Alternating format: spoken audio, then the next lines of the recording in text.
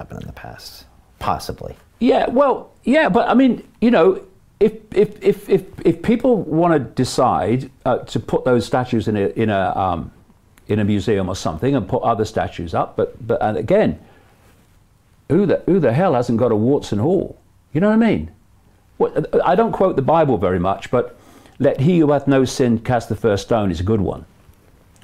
And like I said earlier, if we're not streetwise and informed, you can get groups of people motivated and driven by an organization funded by the same network behind slavery to demand that statues are brought down, or indeed pull them down with chains because of their connection to slavery. Eh? Crazy, man. But this is what happens when you don't get informed and you just react instead of look at the wider picture. Slavery was appalling, but don't let's kid ourselves that it ended, just taken a different form. Slavery is massive in the world today. Children trafficking, people trafficking, endless around the world. And the human race in itself is enslaved because of its inability to make choices, thus have the freedom to decide its own destiny because of the impositions upon them, not least economic. So don't let's get the idea that slavery was a period. Slavery is still going on today, and all slavery needs to be addressed. And we're only you know, what is more enslaved than someone who acquiesces to authority without question? That's self-enslavement. And if we want to be free, then we have to demand freedom. Not just demand freedom, we have to act freedom. So when people say you're going to do this, you just don't do it. If you think this is enslaving, or this is enslaving, or this is destroying my freedom, legitimate freedom in a free society, like you must do this, you must do that, you must wear a mask, then if you acquiesce to it, then we're enslaving ourselves. Do you want to wear that mask? Well, no, I think it's ridiculous, but I better do it because this bloke in a peak cap's just told me I've got to. Well, I'll do it. And if more and more people, enough people don't do it, then the guy in the peak cap's got no power whatsoever. But we give our power to these people. We talk about, oh, he's just a job's worth, you know, all that stuff. Well, don't do what he says then.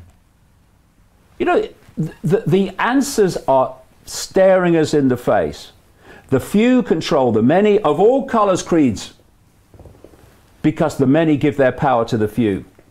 We've got to stop doing it and stop being divided and fighting among ourselves, so we don't focus on that which is enslaving all of us. You know, it's crazy. And why this is important, so vital at the time we're talking here, is that what has happened with this lockdown and this virus hoax, and what is happening with this racial divide and rule, is part of an ongoing sequence. And if we go on acquiescing, ladies and gentlemen, and fighting among ourselves, that sequence is going to reach fruition. And I would ask people who are more focused on pulling down a statue than asking why kids are chalked off in a playground. What is going to happen at the end of this sequence? See, what this period of protest and some cases looting and thuggery has had many reasons why it's happening now. And one of them is to divert attention from what's just happened. We have been lied to about a virus and its deadly nature. We have a test for the virus that doesn't test for the virus. We're just told it does. We are told that people are dying of the virus when what's happening is monumental numbers of death certificates have got COVID-19 on them when the person died of anything but.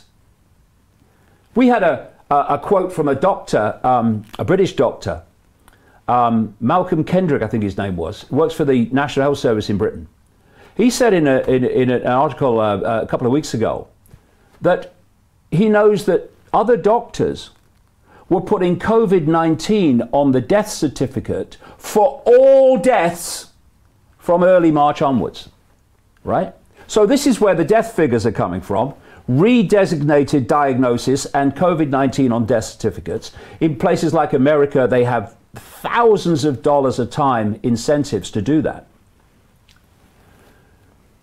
We've had Imperial College issue computer models that anyone with a smear of intelligence could see from the start were